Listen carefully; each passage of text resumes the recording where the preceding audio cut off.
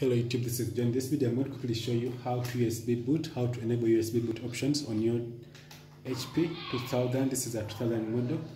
So I'm going to power on the laptop. In my case I'm going to be using the keyboard. In my case I have issues with my keyboard. So I'm going to power on and then I'll be clicking F9. Then when you click F9 to take you to the boot menu, and we don't have any boot options there. So I'm going to click F10 as you can see to go to the BIOS system. So in the BIOS system, I'm going to go ahead and click the right arrow keys to navigate to system configurations. Then I click the down arrow key to go ahead and go to the boot options. So when you reach here, I want you to look at two things. Legacy boot support is disabled and secure boot is enabled. I want you to go ahead and click Legacy and you enable it. Then to automatically disable the secure boot. So you click F10 and click enter to save changes. So while the computer reboots, you click F9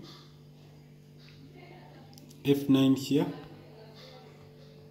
So you wait for the computer to come. So when this happens, you click the escape button, then click the. So we still don't get that. Then we go back to the system configurations, boot options again. You see this is disabled. So I'm going to go ahead and click disable. I'm going to enable this, click S. Then I'll click F10 to save changes. Then F9 to go to the boot menu.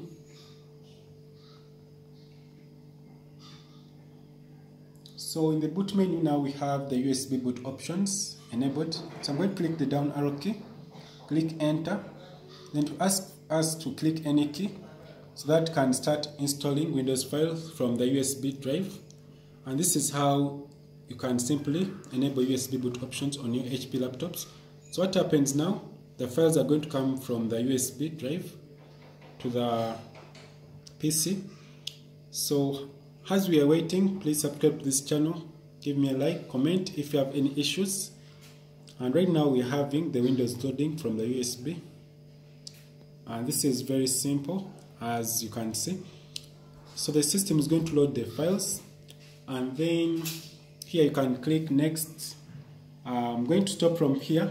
And this video I'm just showing you how to enable USB boot options on your HP laptops. Have a nice time. Goodbye.